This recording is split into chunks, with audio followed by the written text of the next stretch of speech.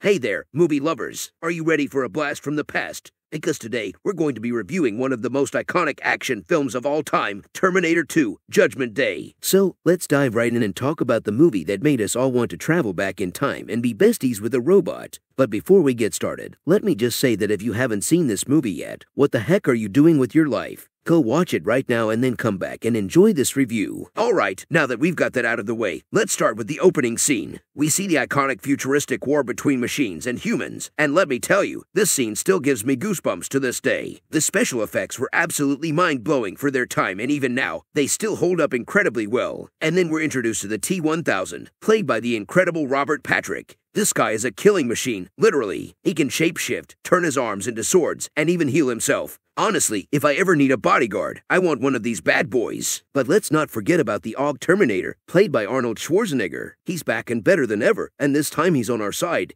Watching him and John Connor team up to take down the T-1000 is the ultimate buddy cop movie dream come true. And can we talk about Linda Hamilton's transformation from the first movie? She went from being a damsel in distress to a complete badass. The scene where she breaks out of the mental institution and starts doing pull-ups like it's nobody's business is still one of the most epic moments in movie history. And let's not forget about the iconic catchphrases. Hasta la vista. Hasta la vista, baby. He has become a staple in pop culture and is still used today. And who can forget I'll be back? I'll be back.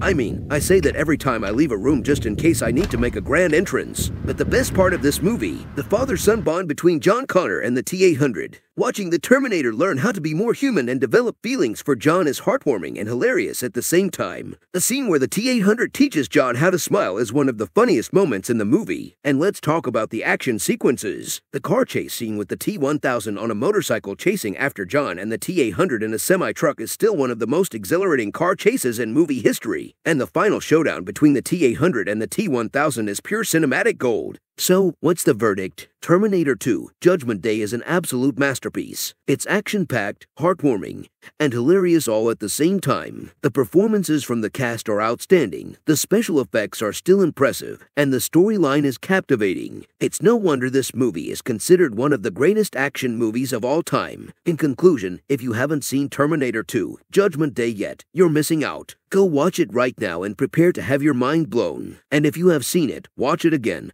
Because let's face it, this movie never gets old. And with that, I'll leave you with the immortal words of the T-800, I'll be back. Thanks for sticking with me through this review, and I hope you enjoyed my crazy and funny take on Terminator 2, Judgment Day. This movie will always hold a special place in my heart, and I know I'm not alone in that sentiment. So, if you want to relive the epic action and heartwarming moments of Terminator 2, Judgment Day, go ahead and give it a watch. And don't forget to come back and let me know your thoughts. Until next time, keep watching movies and keep laughing.